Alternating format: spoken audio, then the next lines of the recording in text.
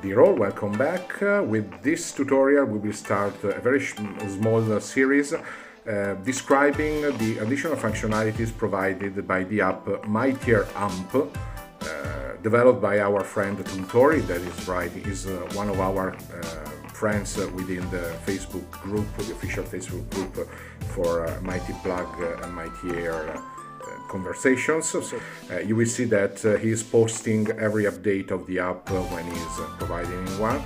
So it was time for giving focus to this kind of improvements provided by him, by his job. So in the description below you will find the link to a step-by-step guide released into a more readable format, I believe, compared with the tutorial. This tutorial will follow that guide. Feel free to download it. It's available in the drive area for the channel, so it's at your disposal if you want. And inside that you will also find some links to the app, where to download it. Too bad it is only available for Android for the moment. It is in the Google Play Store. Maybe in the future we will have also the iOS app.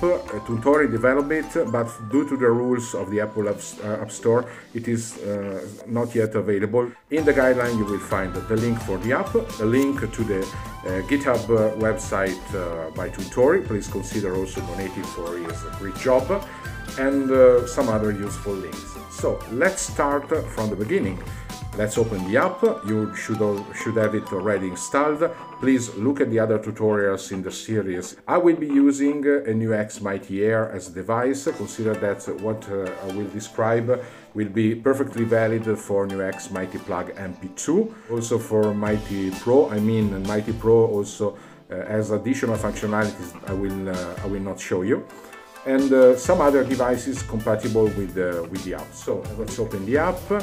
And we will start from the first tab. You see that it is connected to my Mightier, and look at it. This app is very similar to the official Mighty app.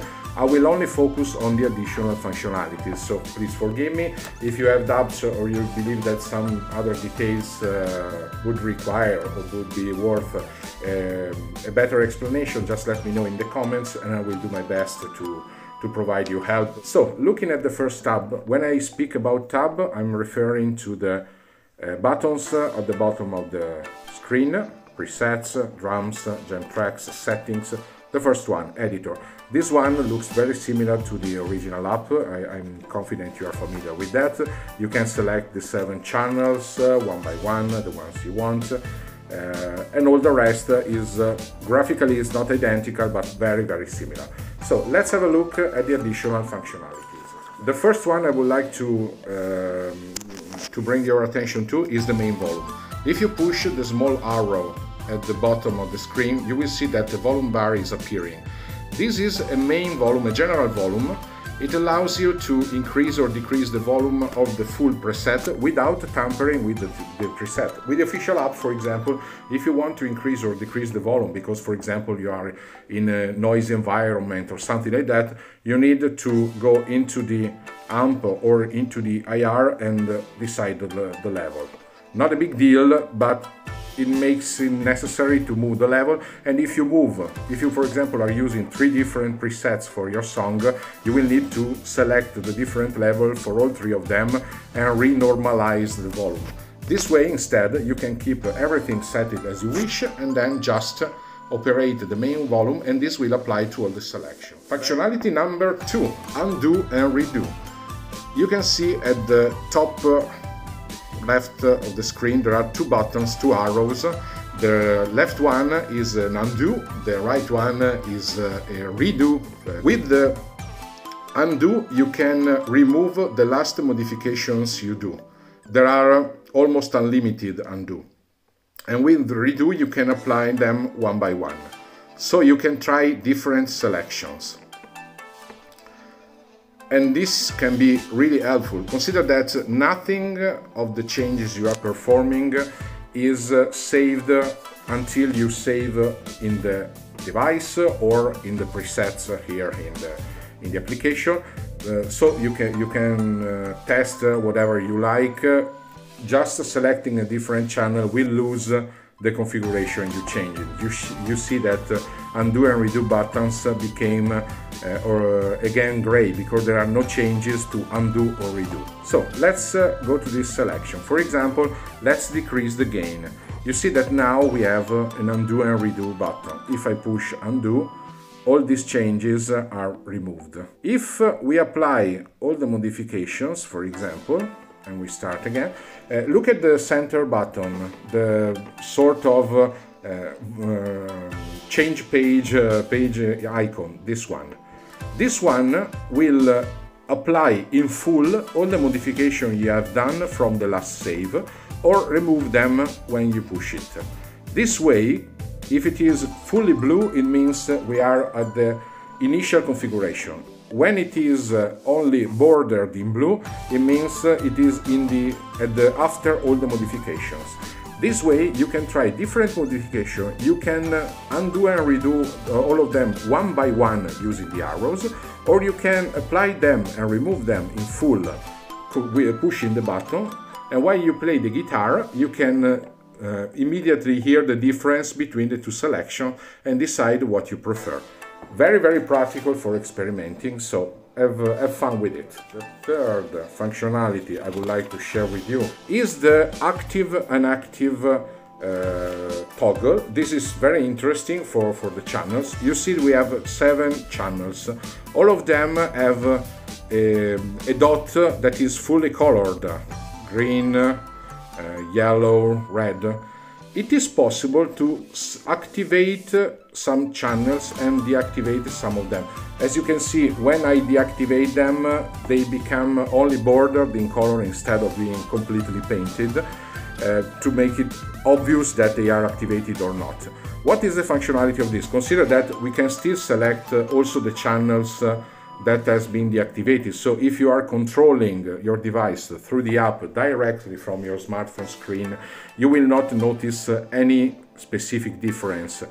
But if you are using a device for scrolling through the available selection, like what we have seen in tutorial 5 about the use of the chocolate MIDI pedal, if you push in the pedal and with them you can scroll the selection, the system will only scroll through the active selections. This way, if in a song you need just 3 selections, you can keep them active, deactivate all the others, and then with your pedal you can select exactly the 3 selections you like. So also this one is very welcome for everyday use. Another important thing to remember is that if you look at any selection, there are some effects in the chain, like modulation, for example, in this case is unselected. There is a button, this one, to activate it or deactivate it.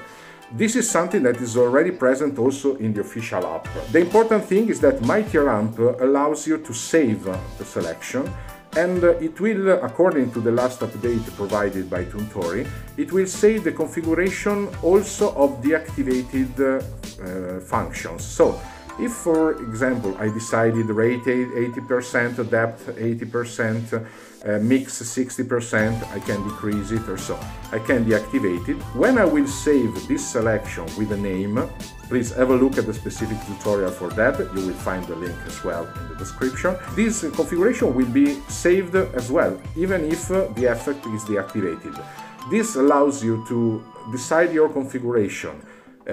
Keep it available, for example, sometimes with the modulation, sometimes without it, and you will always have the full configuration available in your save. Let's go on with the following additional functionality.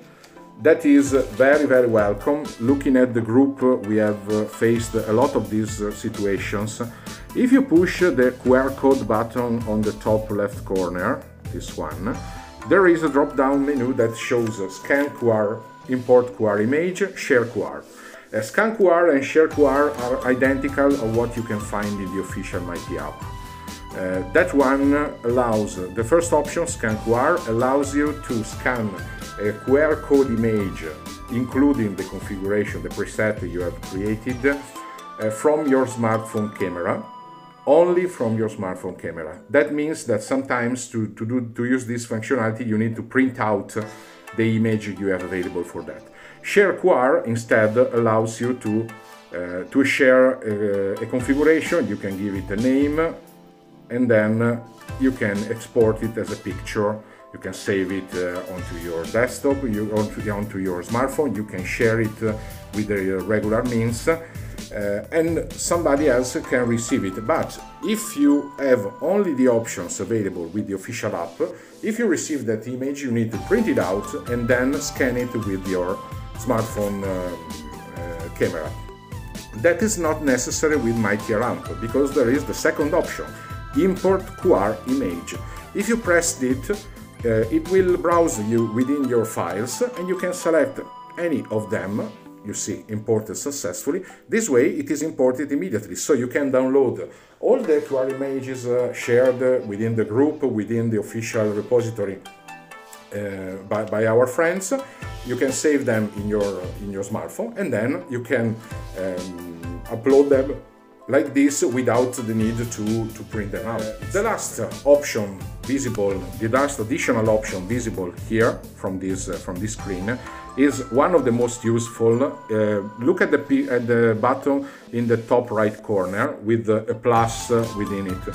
This one allows you to save the selection within your library. The library is included into the app, and there is no limit. You can select as many categories and as many save you want. So you can give a name to the category, you can give a name of the selection. It makes it much easier to browse through them. There is a specific tutorial describing all these activities step by step, so I will give you the link for that. That's all for the first tab, editor. Bye bye to everybody, thank you for watching. Give me comments below if you want me to explain something better. There is always room for improvement, and I can assure you that I will treasure your suggestion for the future. Thank you for watching again. Bye bye to everybody.